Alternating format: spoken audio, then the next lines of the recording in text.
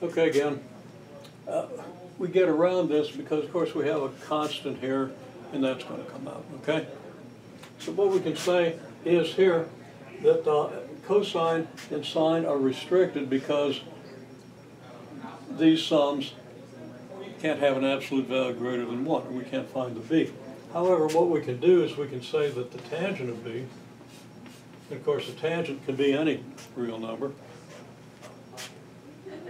equals negative b2 plus a2 over a1 plus b1. Okay? So that b is an arctangent of this. Or the arctangent plus 180 degrees or plus pi radians, right?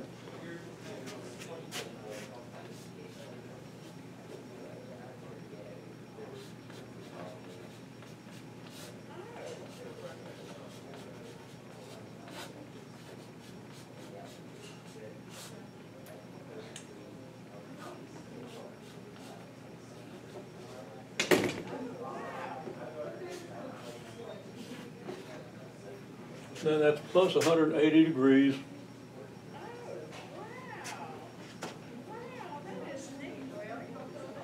If what? Really great.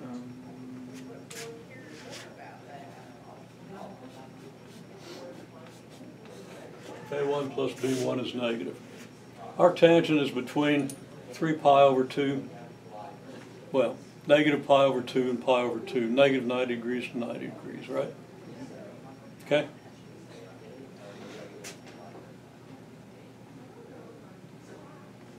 So the arctangent is always going to be an angle whose cosine is positive. What kind of organization is?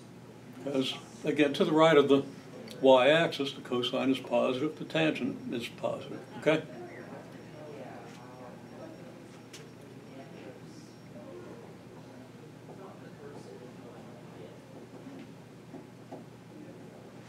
If you're over here where the cosine is negative, it's not going to show up in the arctangent. So you just do a unit circle picture and you see that if A1 plus B1 is negative, it means you've got to be between angle pi and angle 3 pi over 2, which is diametrically opposite to the angle you get here. That's just the usual use of the arctangent when you're finding angles, when you know the sine and the cosine. Okay, so anyhow, there's your value of b. However, cosine of b won't necessarily equal a1 plus b1. The sine of b won't necessarily equal a2 minus b2. Because these things can be bigger than 1 or less than negative 1. Okay?